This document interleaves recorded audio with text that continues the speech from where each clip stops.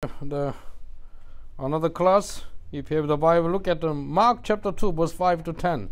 He has the right to forgive sins. Book of Mark chapter 2. Mark chapter 2 verse 5 to 10. Mark chapter 2 verse 5 to 10 say, when Jesus saw their faith, he said to a paralyzed man, son, your sins are forgiven. Now some teachers of the law were sitting there thinking to themselves, why does this fellow talk like that? He is blaspheming, who can forgive sins but God alone. Immediately Jesus knew in his spirit that this was what they were thinking in their hearts. And he said to them, why are you thinking these things? Which is easier to say to this paralyzed man, your sins are forgiven, or to say, get up and take your mat and work? But I want you to know that the Son of Man has authority on earth to forgive sins. Which is easier? Take up your mat and work, or forgive your sins? Forgive sins. Which is easier? Do you understand the question? To work and then get your mat is more easy, but only they know that only God is able to forgive your sins. Do you know that Martin Luther, he was priest in the Roman Catholic, but he doesn't know how to overcome the sins. Do you know every human being problem is a sin in their life? How can they overcome this sinful nature? There is even Romans chapter 7, Apostle Paul say, what a wretched man I am. Who can deliver me from this terrible condition? What kind of condition? One side, sinful nature is within there. Another side is the Holy Spirit within there. It's a big conflict, big fighting all the times. But he said, give thanks to the Lord. My Lord Jesus is able to set me free. Jesus has got the power to forgive sins. Do you understand? Also, we have to forgive one another. When somebody upset you and mock you and persecute you, whatever they did to you, and then you have to choose the forgiveness. Do you remember Lord's Prayer? As we forgive each other, and you can forgive our sins. It's very important to forgive one another. Look at Luke chapter 7, verse 48. Luke chapter 7, verse 48 say, I can read it for you. Luke 7 verse 48. Then Jesus said to her, your sins are forgiven. Can you imagine? Your sins are forgiven. No one say to somebody like this, your sins are forgiven. Jesus, he has got authority. He has the right to forgive sins. Can you see your note? And say to her, thy sins are forgiven. Christian, it is that the perseveres and recognize that Christ was here assuming a divine prerogative. No mere man had any right to forgive sins. God alone could do that. Hence the Pharisees' charge of blasphemy. This is no declaration of forgiveness based upon the knowledge of man's patience. Christ does not merely declare the sins forgiven, he actually forgives them. Can you underline? Christ does not merely declare the sins forgiven, he actually forgives them. You see, Jesus actually forgives your sins. When you come before the Lord Jesus, forgive all my sins. He is able to forgive all your sins. And he actually forgives them. And further, Jesus, in the parable of the two debaters, Luke chapter 7, declares that sins were committed against himself. Psalm 51 verse 4, against the only have I sinned. Do you know? Anybody know Psalm 51? Who is the author of this song? David. When David committed adultery, he asking God for forgiveness. That is amazing. When God forgives all your sins, you are free. How many of you experience you set free from bondage of sins? Did you experience? Yeah. When your sins are forgiven and then cleansed and purified, you are so blessed. I think that is why Psalm 32, I think. Can you see the Psalm 32, what David say about sins are forgiven? Somebody read it for me. Psalm 32, verse 1 and 2. Blessed is he whose transgressions are forgiven, Yeah. whose sins are covered. Blessed is the man whose sin the Lord does not count against him, Yes. and in whose spirit is no deceit. You see? Blessed is the man. Who is the blessed? Is the one? The man Who's us. Yeah, you and me, whose transgressions, which is your sins, are forgiven. Yeah, you are so blessed. Your sins are forgiven. Isn't that wonderful? Hallelujah! Huh? Your sins are forgiven. Amen. That is a miracle. And blessed is the one whose sin in the Lord, since the Lord does not count against them. You see, how far between the east and west? Do you think they can meet? No. The Bible says your sins are far away, at the east to west. Your sins are forgiven. Your sins like a red color, and then cleanse your heart, and by what? Like by the blood of the Lord, become like what? White as the snow. Actually, more white than snow. Actually, so pure, so bright now, because your sins are forgiven. That is why verse 2, Psalm 32, verse 2 say, blessed is the one whose sin in the Lord does not count against them, in whose spirit is no deceit. You see? Thanks be to God. This man is David, a Psalm of David. David, he wrote on this one. And look at the next page. A rising of bodies of men is ascribed to him. Can you see the next page? Look at the John chapter 6, verse 39 and 40. John chapter 6, verse 39 and 40. And this is the will of him who sent me, that I shall lose none of all those who has given me, but raise them up at the last day. For my Father's will is that everyone who looks to the Son and believes in him shall have eternal life, and I will raise them up at the last day. What is the will of God? Verse 39. Anybody knows? I shall not what? Lose none of them. I shall lose none of them. This is the will of God.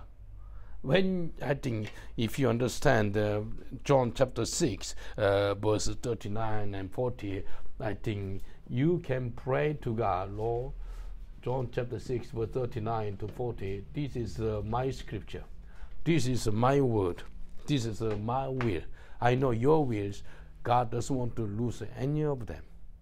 Do you know, Jesus promised like this, I shall not lose none of all those who has given me. Yeah, God doesn't want to lose anybody. This is the will of Father in heaven. Yeah, when you come to Lord Jesus, you know God doesn't want to lose you. Yeah, and then verse 40 again. For my Father's will is that everyone looks to the Son, Jesus, believes in Him, who is Jesus, shall have what? Eternal life. This is the will of Father in heaven. What is the will of God for you? Have eternal life. Have everlasting life, and God will raise you up at the last day. And then same chapter verse 54. John 6 verse 54, Paul say, whoever eat my flesh and drink my blood has eternal life. I will raise them up at the last day. What kind of a blood? What kind of a flesh? What he talking about? You're doing tomorrow, actually, in the service. Holy Communion. Holy Communion.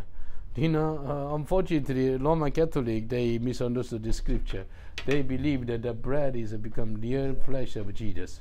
The bread become real flesh of Jesus. The wine become real blood of Jesus. They made a big mistake. You know, the Bible never teach like that. It look like in the early church. Do you know what was happening? Early church, when people died, do you know what they do? When somebody died, and then people, they blame the Christian. Christians like the what? Cannibal. Do you know cannibal? Eat the human being. And then, this is happening. But they don't understand the true meaning of Holy Communion. It's a symbolic meaning, actually. We remember what Jesus has done for us. This is the meaning. Can you see the chapter 11, verse 25?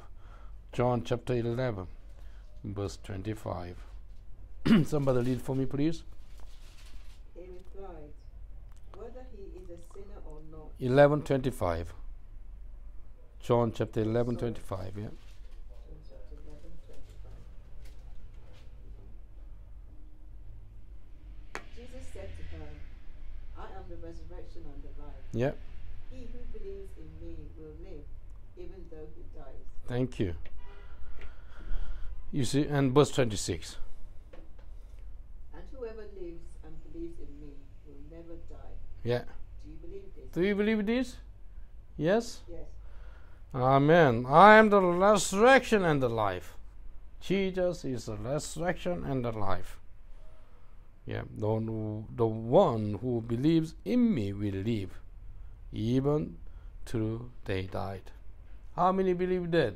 You and I live with Jesus forever and ever. Do you believe that? Even we will die physically, It's not like the total death, no. It's when you died physically, you're going to have another life, which is an eternal life. Isn't that wonderful? Eternal life. This is a blessing. Look, 5 times it is here declared by the Jesus that is it is his prerogative to rise the dead. It is a true that other rise the dead, but under what different conditions. They worked by the delegated power. Acts chapter 9 verse 34. Somebody read for me. Acts chapter 9 verse 34.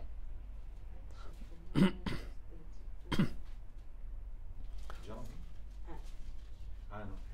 Acts 9, verse 34. Yeah. Acts 9, verse 34 says,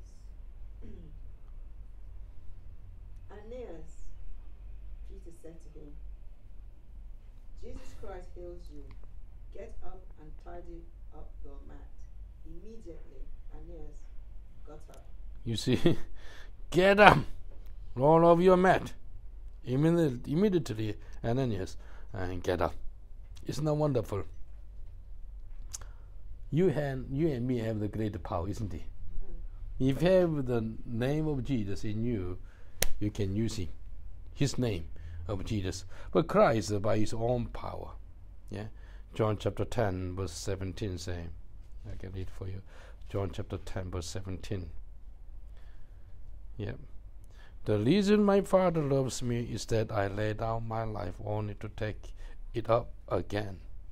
Jesus said, God, my Father loves me because I lay down my life for you guys. I just obey. Yeah. This not the agony of Elisha and others as you compare with the cleanliness of Christ. None of these claim to rise the dead by his own power, nor to have any such power in the general resurrection of all men. Christ did make such claims. He is to be a judge of all men. How many believe that God will judge? Yeah? Yeah. He will judge. When he judges, he will judge it truly, perfectly. His judge is never mistaken. His judge is a perfect judge. Therefore, John chapter 5 verse 22 say, For the Father judged no man, but had committed all judgment unto Son. You see? Unto Son. Do you believe that 2,000 years ago Jesus came to this world and not judge the world? He came here to save the world. Save the world. He died on the cross as the Lamb of God. But when Jesus Christ coming again, how will do it? He will judge the world, not save the world. He will judge the world. How many are happy when you have second coming of Lord Jesus. Yeah, Yes. it's a good news. Good news. Do you know, if you are innocent, if you have nothing wrong in your heart, if you go to court, you feel blessed. Yeah, nothing wrong. You know, I talked to the police this morning when the police come and then ask me, and there's some signature. I think Mr. Pili, he came to me. I shared the testimony. Give your life to Jesus. Do you believe in Jesus? He is not. I telling you, come here. The statement for you to give your life to Jesus. I challenge him. I encourage him. He was laughing. Do you understand? Do you know? You and I, came to this. You and I live in this world, and Jesus already came to our life to save us. Therefore, while we still live in this world, preach the gospel. What should we do? Let them receive the salvation. Do you know? Let God using you to save the world. Can you say amen? Yeah. Can you say, teachers, let God help you to save the world? Say, teachers, let God help you to save the world. Amen? Amen. Yeah. Please repeat. Let God help Hallelujah. you to save the world. Yeah, God will help you. Help you to save Yes. The save world. the word. Amen. Amen. Yes. Somebody help him. I think it's Let God help you, Ben. yes. Amen. To save the world. Amen. Amen. God help you to save the world. 2 Timothy chapter 4 verse 1 say, in the presence of God and of Christ Jesus, who will judge the living and dead, and in the view of his appearing and his kingdom, I will give you this charge. Preach the gospel. Preach the word in season and out of season. Yeah? Preach the gospel. Yeah? This is God will judge. Look at Acts chapter 17. Acts chapter 17 and then verse 31. Acts chapter 17 verse 31. Can you read for me? For he has set a day when he will judge the world with justice by the man he has appointed. He has given proof of this to all men by raising him from the dead. Yes, he has set a time, set a day when he will judge. He will judge the world with what? Justice. You see? When God will judge the world, he will judge the world with a justice. It's a powerful. Man judge but sometimes mistake. Have you seen the news in China? And one guy, he get a death sentence. He died by a death sentence in court in China. But do you know what happened? That guy, he stayed in the prison, for 10 years, and he died. After he died, a few months, sometime later, the police found out the true murderer.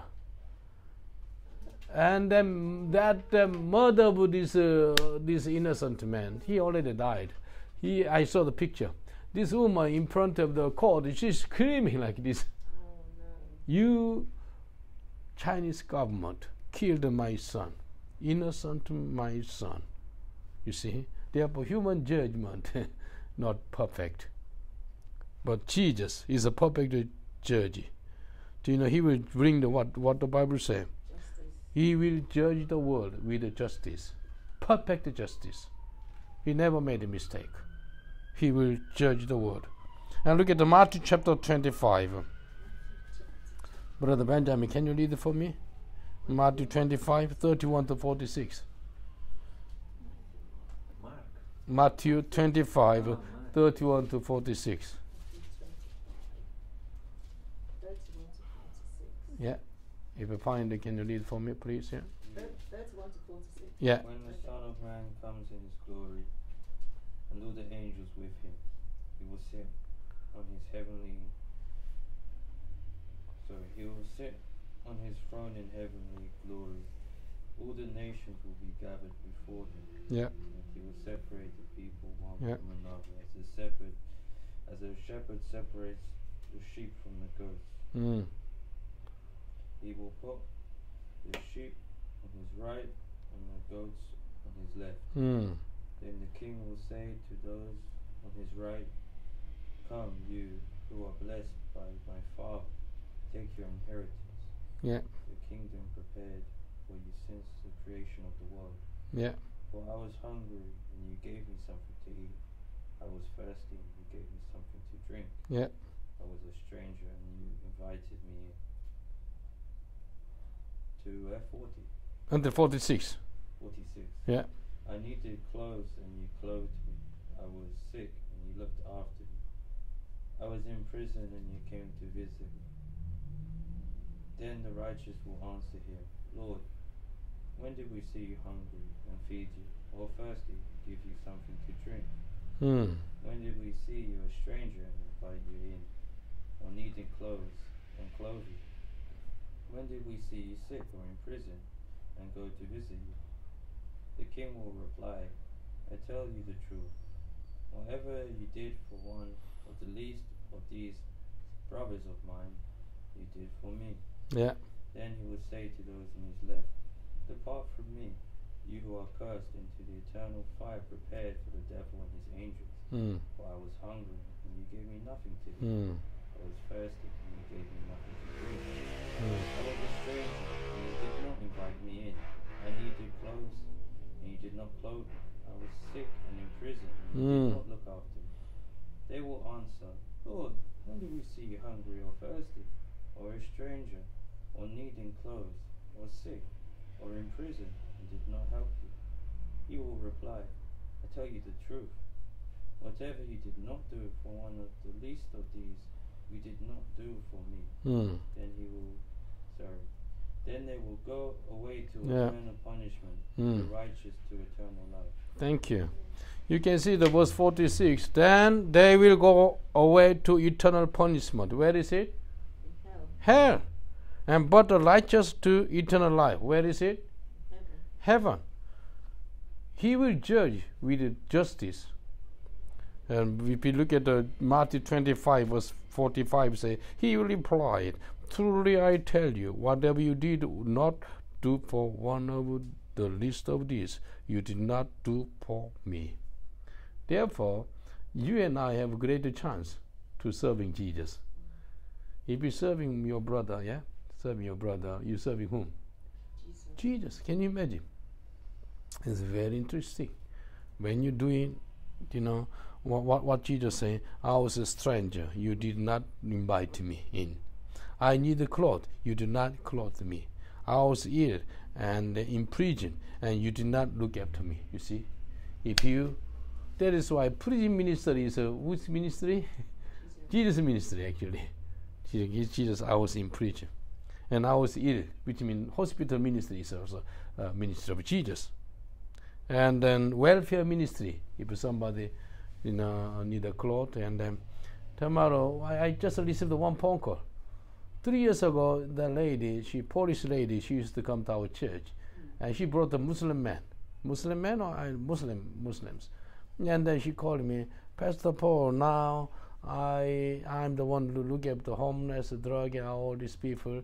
Now one shelter is closed down, and then she want to bring in some ladies tomorrow, and the Christian ladies, and you can bring it, and then tomorrow I will see it to 2 o'clock, and then I open my heart to see who is the one to come to our church, and then you can helping them. When I was naked, you gave me some cloth. When I was hungry, you gave me some food. When I was thirsty, you gave me some drink. And then, therefore you can serve one another. When you serve one another, Jesus receives the glory and honor and power. Did you see the video today? The around 6-minute video. Then that is the mommy and 2 children is their actor. They are very good actor. They look like deer. But those who surround them, what did they do? They help them.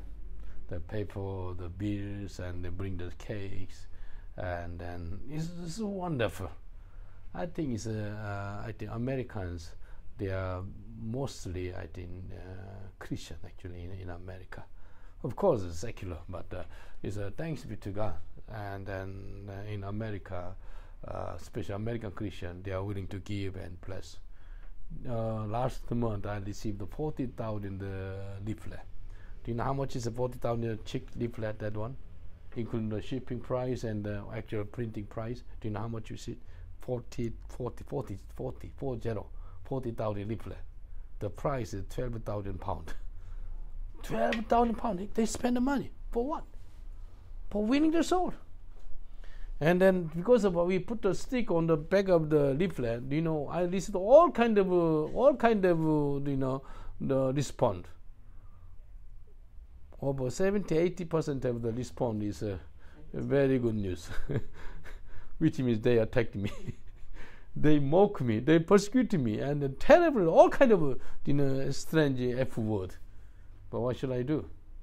I send a text message. Jesus loves you. Still, God wants to save your soul. Do you know why you put the sticker, our name and my mobile number? Do you know why? Guess. They call me and then let me respond to them. Yeah. Do you know I want to preach the gospel? If somebody react like that, it's a good sign actually. Do you understand? Mostly they throw away in the bin. But if they reading it and then if they don't happy and they respond, they send a text message or whatever. Sometimes some people they send me the letter, and then some people they use the magic big one and then cross like this and write down the strange word on the leaflet. They send it to us. They bought some stamp and then put inside the envelope and send it to us because they saw our church address. But what should I do? I continually bless them. Do you know we have to respond actively in the last day. And then look, okay, the man of the cross is to be the man of the throne, and these issues of the judgment are all in his hand. I think you can finish up to now. And how many believe that God will judge the world? Yeah. Yes. When God judges the world, it's good for you and good for me. Yeah. And then if you know that your judge is a right judge, you'll be happy. Do you think these two women in the Old Testament, Solomon, he is full of wisdom, understanding from God, and the two women claiming, "This baby is mine." The other woman said, "No, this is not mine." Who will be very happy when they come to the King Solomon? Among the two women, The mother. true mother is happy. The fake mother, she was nervous. She was scary. And then King Solomon is of course he get the wisdom from God. He's a powerful judge. But I tell you, you cannot compare the Solomon and then our Savior Jesus. And Solomon is full of wisdom. Do you know what he say? I have a good idea. I can judge now. Bring the sword. Bring the sword. When I bring the sword, I will cut this baby half. And half one for this woman, half for another woman. What the fake woman say there? Cut. Please cut. Good idea. What the real woman say, real mother? Give her the baby, don't It's okay. Don't give to her. And King Solomon say, no. This woman is a true mother. That woman is a fake. And then that fake woman go to the prison. You see, you can see there's some parable how God will judge. Therefore, when we see the judgment today, are you scared or you are so happy? Judgment today. Happy. Why? That woman, that true woman, she's so exciting day. Why? She can get the judgment with the justice, because the King Solomon is a right judge on that day. But I telling you, on the last day, Jesus is a right judge, will judge whole world with justice. Therefore, for you and me, on the last day, no scaring day. But non-Christian is what? Scaring and terrifying, and then it's terrible day. But for you and me, glorious day. That is why you call the name of the Lord Jesus. Lord Jesus, come, Lord. Maranatha, come, Lord Jesus, quickly. Come, Lord Jesus. You can ask in God, because God will judge. He will judge with justice. Therefore, For me, when I saw the policeman today, this morning, I'm so happy to give the signature for my statement. Why? Because I want to see the justice will be done in that case. Do you understand? You saw my case about Brixton prison case. I'm so happy to go to court. Why? Justice will be done. Because justice will be done. That is, I'm happy. But the other party, how they feel? Scared. Scared. They're scared. Then I received the letter from the court. My case delayed for 4 months, and then sometimes in the July, 10th of July. Keep on praying for them, and then I'm happy. I'm happy when I go to the court to get some judgment with justice. Do you understand? But unfortunately, in this world, we don't see some justice many times. But we're telling the truth. Have you seen the video? Pastor John Seawood, the pastor of Pilgrim Church in the where? Oxbridge in North London. And he was preaching. And then because he's telling the truth, God made male and female. What's wrong with that? But somebody, not very happy with this creation. Somebody not very happy about, the proper marriage. Man married with a woman. Woman married with a man. This is a proper marriage. No man married with a man. No, we're telling the truth. But LGBTQ, they are not very happy. Do you understand? But we saw that, injustice. This police, 3 police, bound him and then arrest him by handcuff on back like this. He's an old man, over 70 years old man. Can you imagine? But that is why many people, they're against this kind of behavior of police. But I pray for police. I pray for judge and solicitor and lawyers. They need to know. You have to bring the right judgment with justice. Jesus, he will come again to judge the world with justice. Therefore, I love it. I love this right judge. Jesus will come back quickly, soon. I'm so happy. How about you? You happy for Jesus coming? Yeah? Yeah? If you don't repent your sins, if you don't accept the Lord Jesus as your personal Savior, yeah? If you don't recognize that Jesus your Lord and your Savior, you are scary. When Jesus Christ come back, he'll judge the world. For us, we'll receive the reward. Yeah? On the judgment day, we'll receive the great reward. Isn't that wonderful? For non-Christian, terrible, eternal punishment. Can you stand up? And you can pray together, Lord. Jesus, you are a right judge. He came to this world as the Savior of the world. But he'll come again to judge the world with justice. Therefore, we're waiting. We wait upon the Lord. We're longing to see him. Shall we pray together? Just 1 minute, we can pray together. Father, we thank you for this time, Lord. Lord, we thank you for you are coming back soon. Come, Lord Jesus. Come, Lord Jesus. We wait upon the Lord. Father God, your kingdom come, your will be done on earth as it is in heaven. Jesus, your kingdom come, your will be done on earth as it is in heaven. We know that Jesus came to this world 2,000 years ago as the Savior of the world.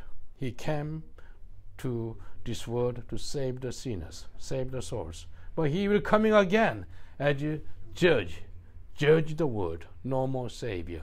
He is a judge the world. He came to this world 2,000 years ago as the Lamb of God. But when you come again, you are a Lion of Judah. He will judge the world with justice. Father, we wait. We are longing to see you. We can meet with you in air. Father, we love you. Bless your name. In Jesus' name we pray.